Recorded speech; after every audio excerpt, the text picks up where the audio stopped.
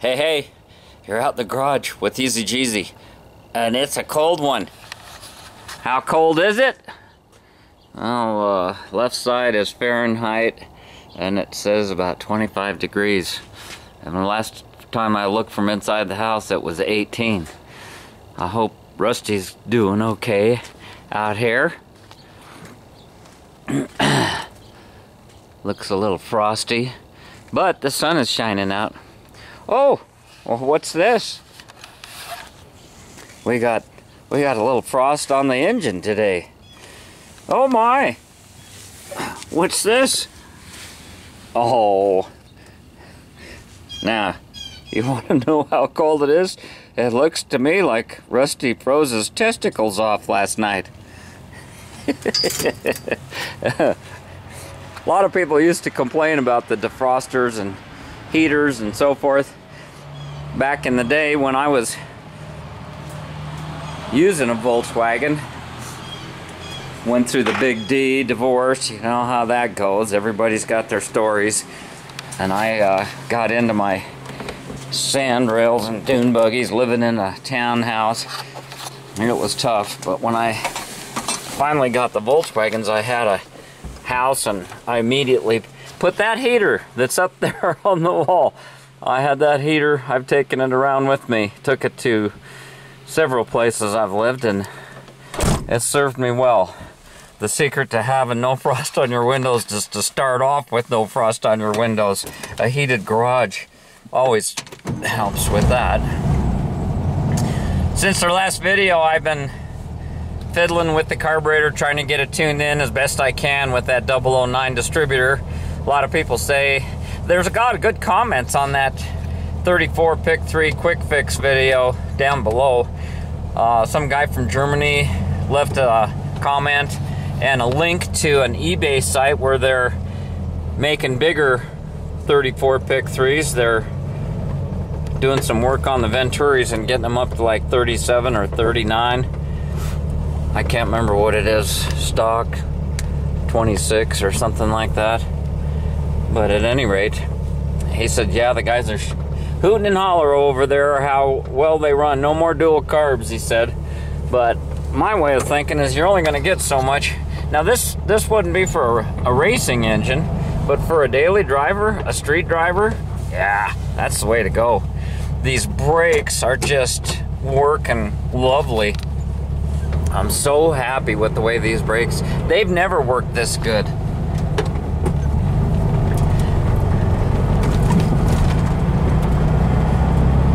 Cold, but the sun's out. That's Colorado.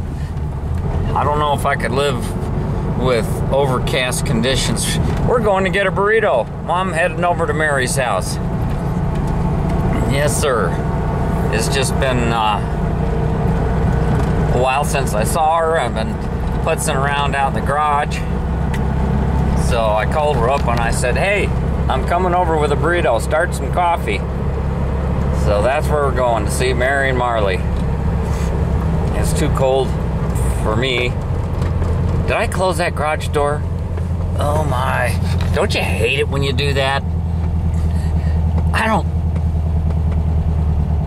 Did I close the garage door? Oh, I'm losing my mind.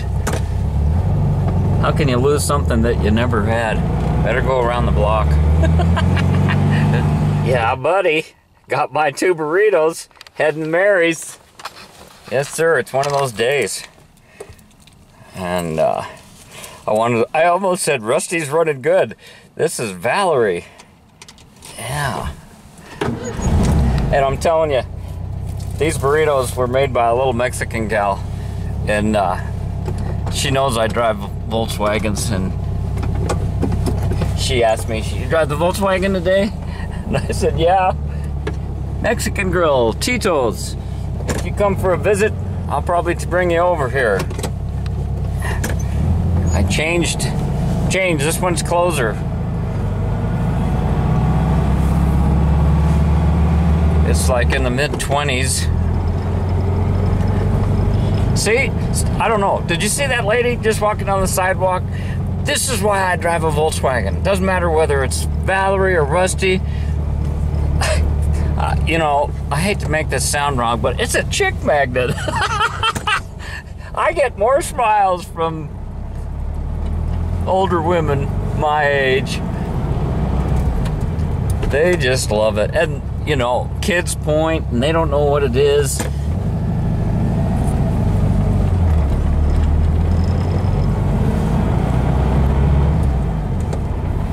I think I just started off in second gear.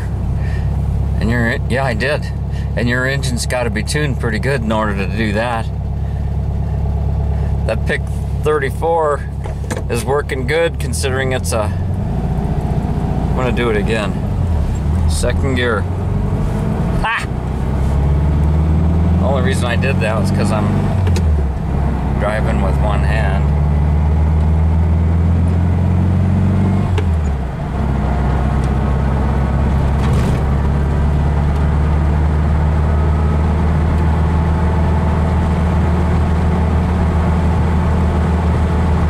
Yeah, this thing just spins down the road. It's nice and quiet. Hey, it's a winter's day and you're back in the garage with TheEZGZ.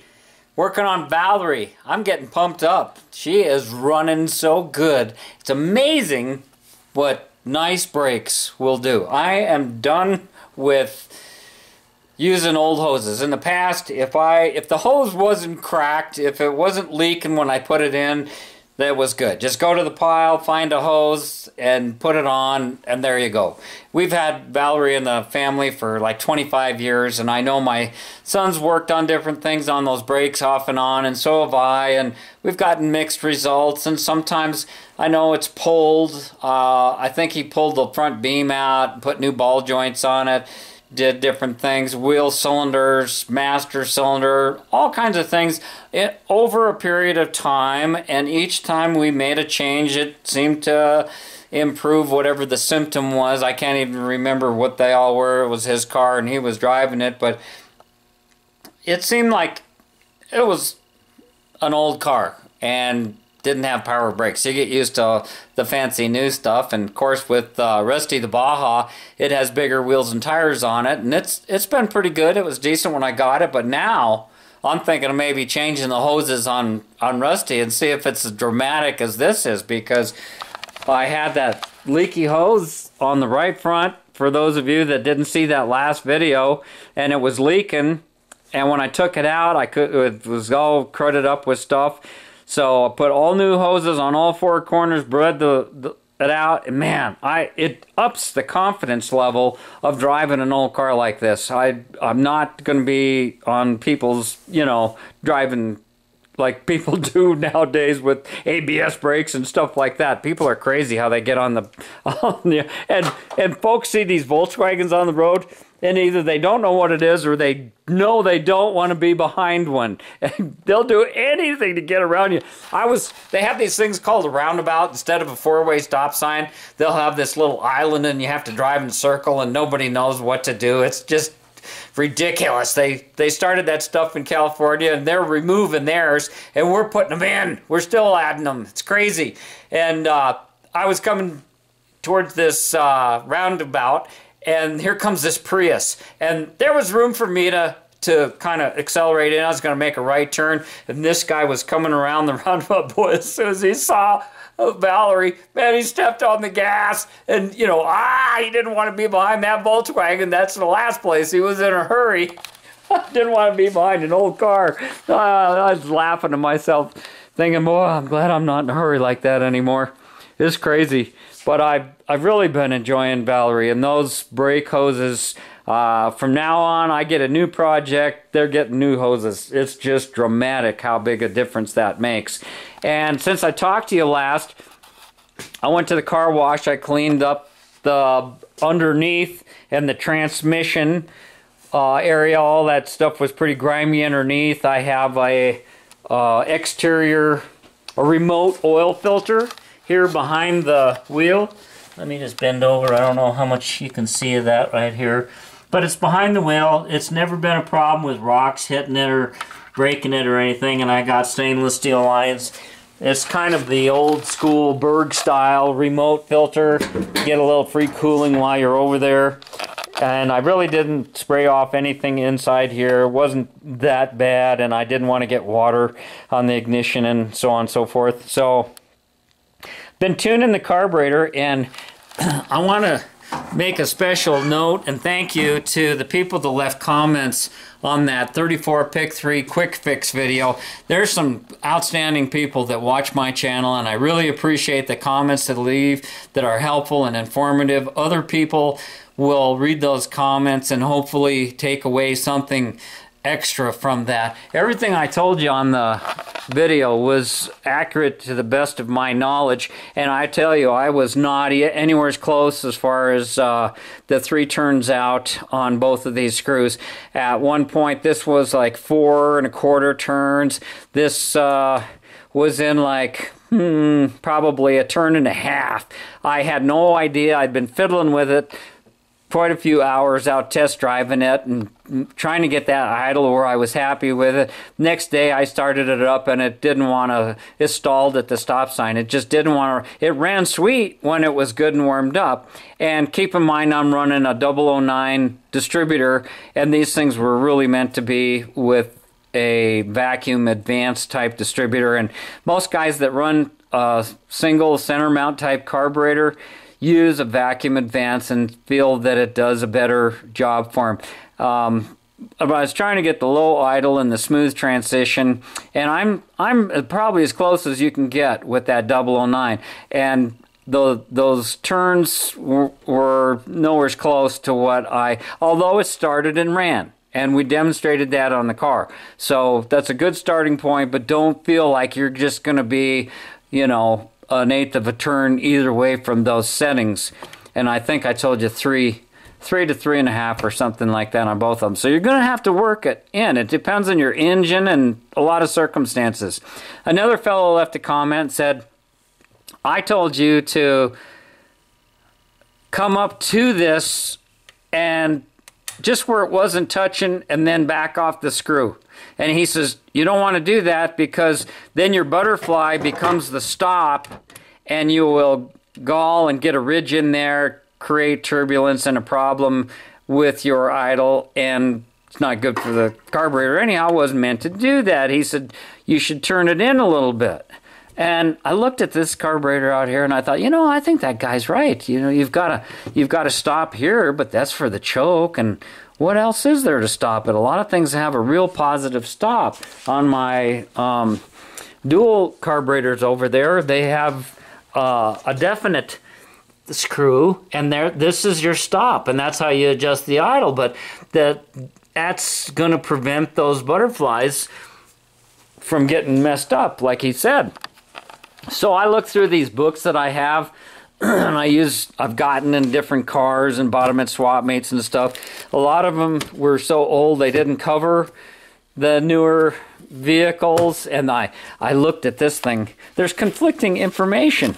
In this book here, you look at it, and he's got a screwdriver on it, and you look at the caption underneath here, and it says, idle mixture on 3/4 PICT 71 to 74, carburetor's factory set must not be adjusted. And then over here, they're talking about 1/4 of a turn. Turn idle mixture screw in slowly until engine speed begins to drop, then back the screw out 1/4, 1/3 of a turn, and that's the little screw here. But it's very misleading in that one. Here was a one of those John Muir books, and he says, as the engine now idles and with the butterfly closed, the set screw, formerly the idle screw, is on the throttle arm, should not touch anything unless the choke is in operation. It should be close but not touching as you adjust the idle, okay? And that is in particular reference to 1970 carburetors. The idle is set with a fuel screw on the left side of the carb. So that could be misleading. That may be where I picked up that thought as well. Here's now here's the same book as this one, but I want to show you this one is a good book because in the back they have color wiring diagrams of many different years and styles of Volkswagen cars, and these are so nice and easy to read. Very helpful if you're working on electrical systems or have to rewire a car, something along that line. This book here was said station wagon bus official service manual. I thought, well, that's buses, that doesn't apply to me. Then I got off track like I do even when I'm making a video, and I started reading about 911s. Here's a rebuilding book. They don't even go into carburetors there. This is a fun book to read. It's just about wore out. I'm going to have to get plastic covers for those pages. And I don't know, after that guy left that note, I came in here and I looked at it and I thought, look at all these carburetors. There's tons of different carburetor models and years. It goes from 68 to 72. They had carburetors on them, the same ones as the Type 1, right? So I found this, and it says to adjust idle 34 PICT 3. You can read along with me. And it says that screw there is highlighted. From this position, turn the screw 1/4 turn further in. In, not out, in. And they're referencing that screw right there. So that supports what this guy said. And I'll repeat myself like I always do. There's a lot of good information left in the comment sections under some of these videos, and don't be afraid to go down there and look at them if you're looking for information, looking for entertainment, you know, whatever you like to do. I appreciate the support, the thumbs up, and subscribing like everybody's been doing. I really appreciate it. The channel's really picked up, and I'm just tickled to death, and hope it continues to grow. And maybe it was the same fellow mentioned that wouldn't get it to work right with a 009 distributor. Excuse me if I get things confused here. Somebody mentioned a vacuum advance 043, which I believe is what this one is. And I actually installed it and made a video, and this thing was so crazy the way it came out. I was suspicious that the pin had been 180, and I think where the vacuum pod was, you know, this little line, just like on a 009, should be kind of at the 4 or 5 o'clock position when you're standing behind the car. That's where you're close to where your #1 spark plug should be. And when you look at the down in the hole at the distributor shaft, you can see that this is off center, and it should be closer to the back of the car when you're standing there, when you get that into position, and that'll naturally put this facing towards that #1. And this thing was completely out of whack, and I thought, well, what the heck? And you know, it's kind of funny because people ask me, where do I learn all the stuff I learn? Well, when I have broken things and things that don't work right, it's junk, right? And if it doesn't work, it doesn't work. It's either going to be repairable or you're going to throw it away. And a lot of people just throw it away. And I have a bad habit of not throwing things away. When I throw it away, it's usually really done. And this is a picture. You can see how the mechanical portion of this advance works.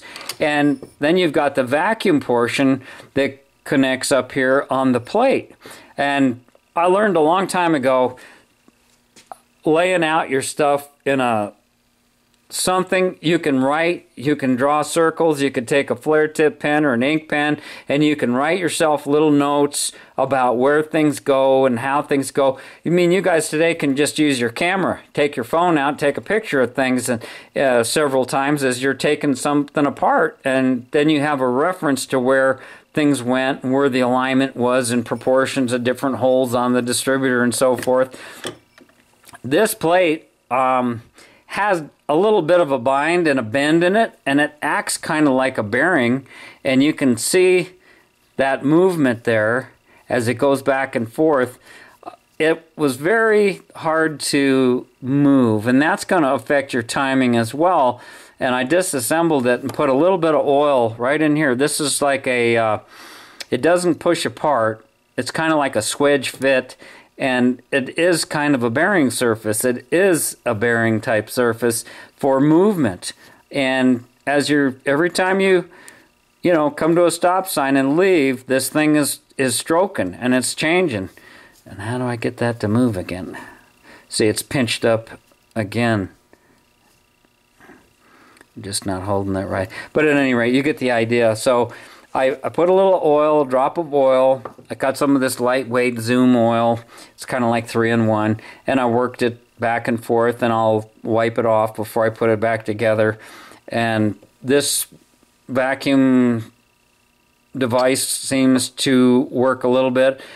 There's a whole section in this book with a whole page of different distributors and their vacuum settings at different RPMs. It's amazing how they were fighting to get the emissions right, making changes on the carburetors. There's a lot of add-ons on some of these later carburetors. In the 70s, 70s was a struggle, terrible time. 60s were great. It was all about 97 octane, high compression, go fast.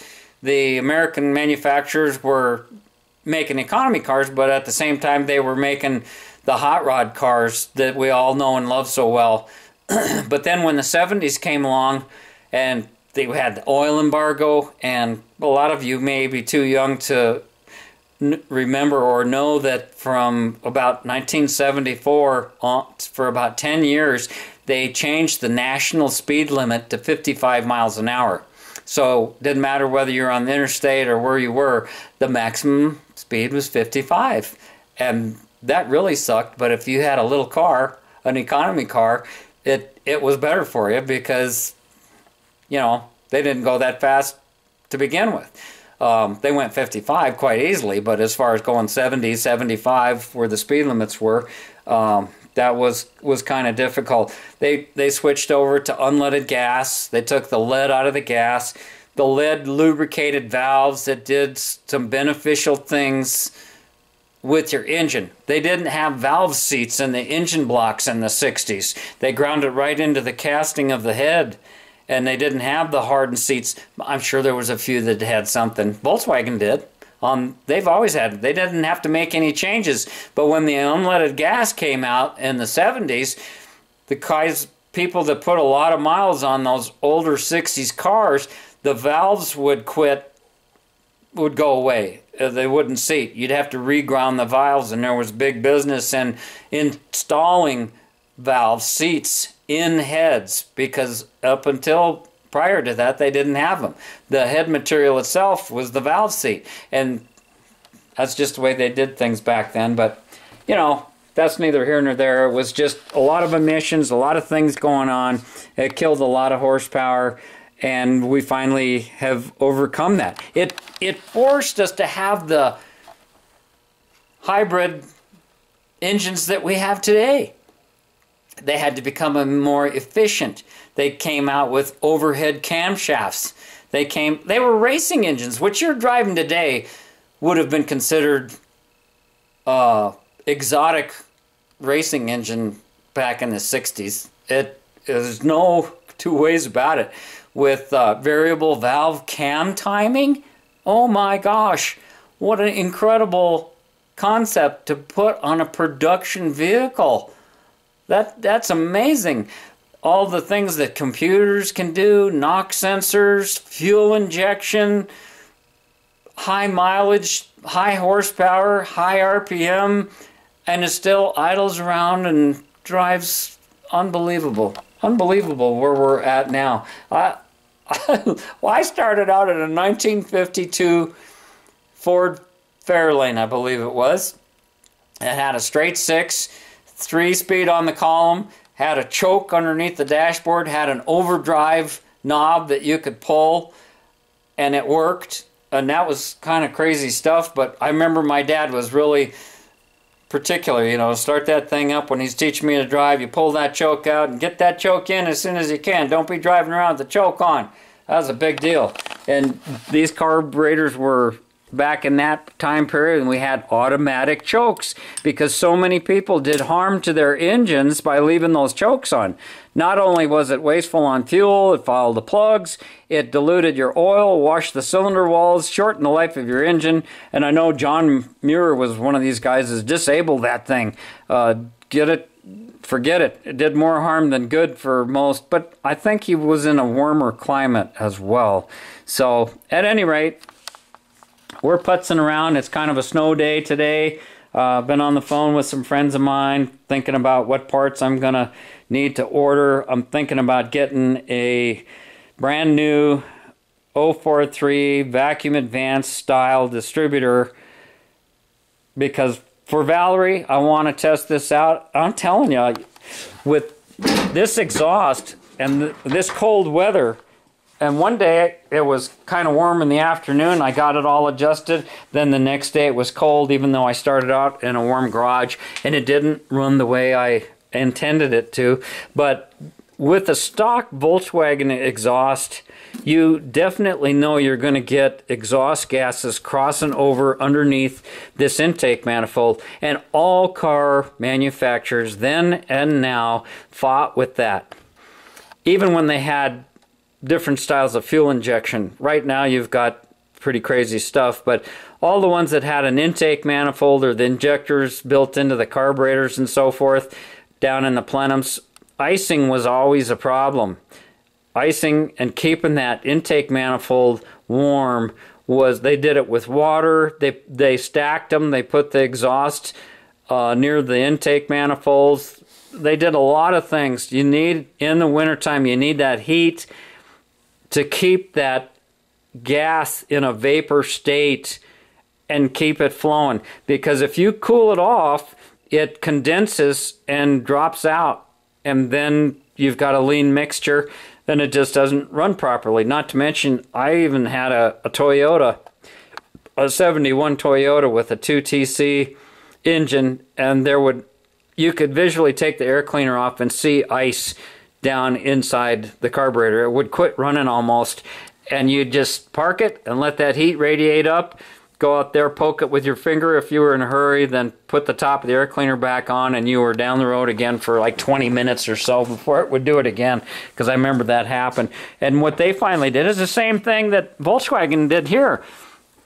You had these auxiliary taps on both sides, and this hose comes down and it draws air off of the exhaust area here, where the exhaust, the muffler and the sheet metal down here would actually warm the air, and it would draw it up here. And you have these little, this side has a weight. I think this side over here actually has a little wire that you can keep it so that it always pulls it off that one side. And as the RPMs come up, that this is supposed to move back out of the way, and then you get cooler air, more air through these other nozzles on the outside end.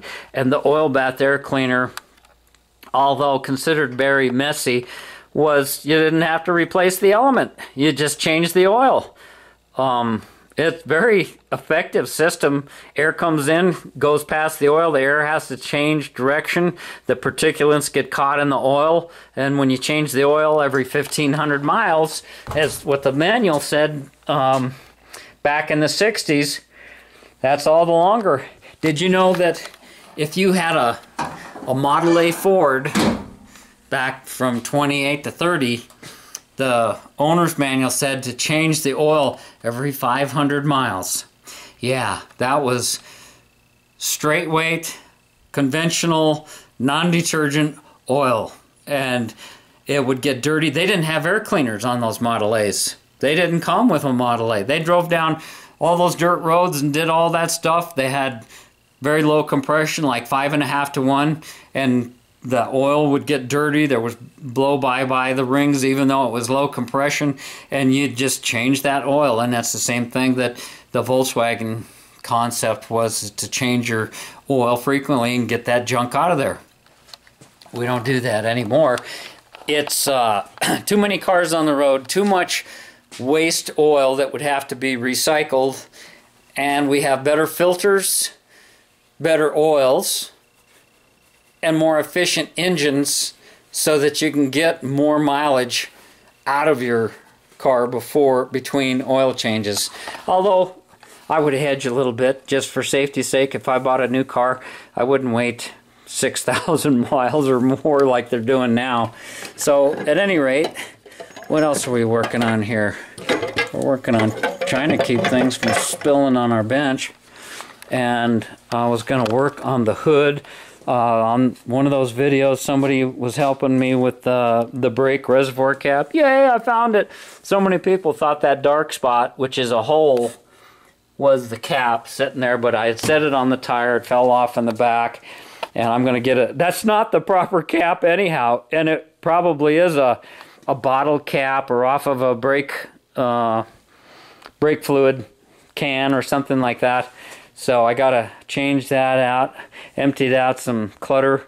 I want to get into the wiring and put some light bulbs in for the dash. This originally was a 6-volt car. It's been converted to 12-volt. My son did that early on. He pitched the interior right off the bat and put some kind of takeout seats in that he thought was cool. Those are on, and I'm trying to get set up with replacement seats. This is a 66 car, but I think this setup is for a 67. That's the correct seat, but that should be on the passenger side because the back doesn't stay into position because this keeps hitting the bump here on the tunnel. So that seat should be over here, and I think I've got something lined up for that. That's going to be great.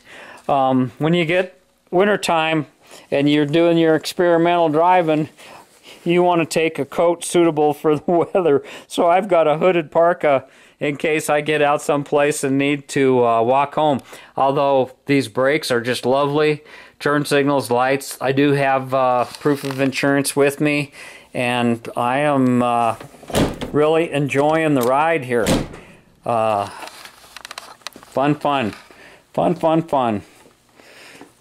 So, thanks for coming along. Just wanted to give you a little update on what is happening. And if you need to go into different adjustments with that 34 PICT carburetor, your car may need that. So don't feel that you have to stay exactly what I said in that original video. And be sure and read the comments from time to time because it might have some tips in there that'll help you as well. And thanks to those people who leave those tips and give me the support that they do. I really appreciate it. And you can give me another thumbs up today. Give me an inch and I take a mile, right? Anyhow, thanks for watching. Thanks for subbing. TheEZGZ out.